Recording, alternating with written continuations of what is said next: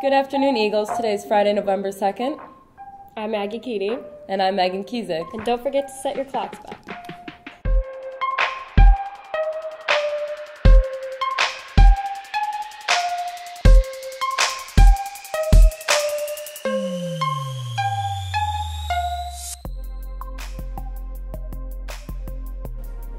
In sports updates, there's a wrestling meeting after school in room 142.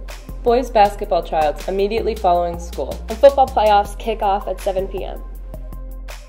ENN would like to shed some light on a topic that we're sure many are familiar with: Juuling. This epidemic has had an impact on our school, and many schools just like ours. Tyler Muir, Brendan Johnson, Cody Sauve, and I teamed up to bring you this story. It's become as what the CDC would call an epidemic.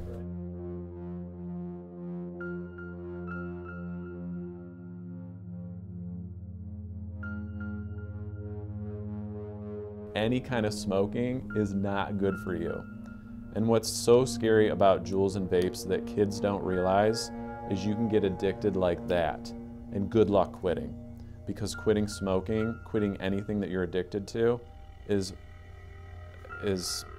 impossible. So first time I heard about it was like beginning of last year. It was at a soccer game and heard about a couple guys that were doing it down behind the bleachers. There are so many horrible chemicals in there that it's so bad for your lungs. They have to add a whole lot more of nicotine and other dopamine releasing chemicals into those Juuls to replicate what a cigarette can do. Whenever you say the word safer, it's like people aren't understanding what the reverse of safer is. It's not safe. A lot of people in the school do it. Thankfully, none of my friends do it because it's not especially good for you. Anything you put in your body that shouldn't be there, it's not good. 69% of kids don't even know that every Juul contains nicotine. They think it's harmless water vapor with a little bit of flavoring. Next thing you know, you are the kid in the back of the room with your hood on, vaping in class. You have to vape in class.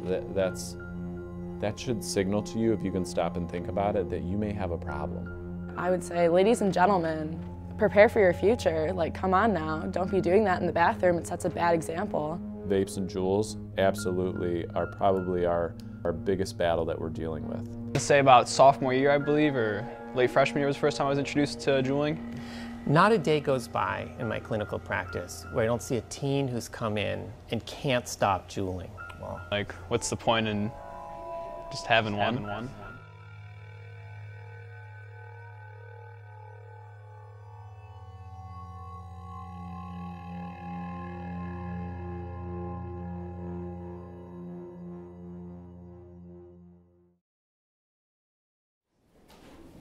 Thank you for that information.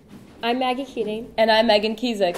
Before you guys go, don't forget to pack the nest tonight. Our Avon football game is at home at 7 o'clock. And here's a video from Rimko Productions to show you guys a little sneak peek of what's going to go down.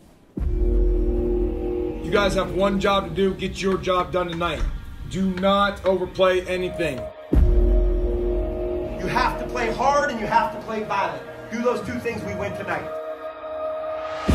Hey boys, this ain't the team to take lightly. They're going to come down, they're going to try to shove it down our throats and bash our heads in. We can't let that go.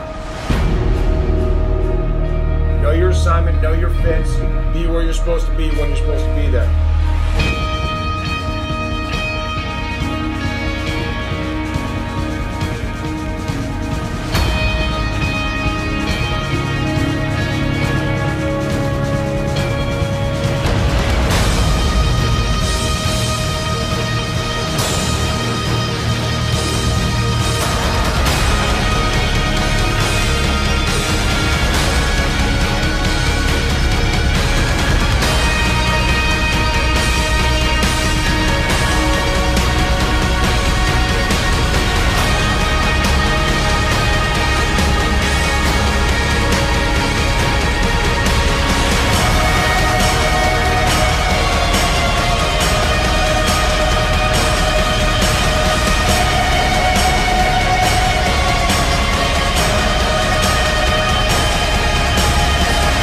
I'm excited, I know that. Do that job, come with bad attitude. Don't be nasty tonight.